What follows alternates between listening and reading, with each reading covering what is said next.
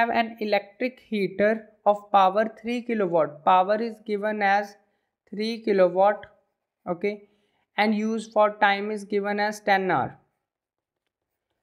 We have to, how much energy is consumed. Energy means work done, okay, energy means work done. Express your answer in kilowatt hour and in joule. So power is equals to work done per unit time.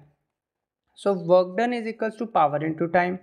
Work done is also called energy. So we can say that energy is equals to power into time. So energy is equals to power value we have 3 kilowatt, okay, and time we have 10 hour.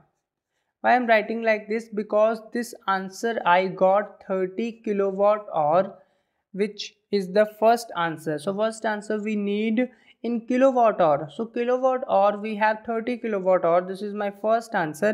Second, I have to convert this answer into joule. So converting this 30 kilowatt hour, I am writing 30 into 1 kilowatt hour. And in 1 kilowatt hour, how many joules are there? Relationship we have directly, that 3.6 into 10 raised to power 6 joule. Okay, so multiply this 30 into 3.6 into 10 raised to power 6 joule. So when you multiply this, you will get it as 108 into 10 raised to power 6 joule.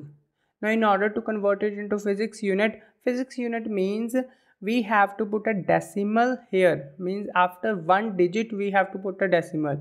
So divide it by 100, multiply it with 100. So we got 1.08 into 10 raised to power 8 joule. So this is our required answer, which is in joule. Clear?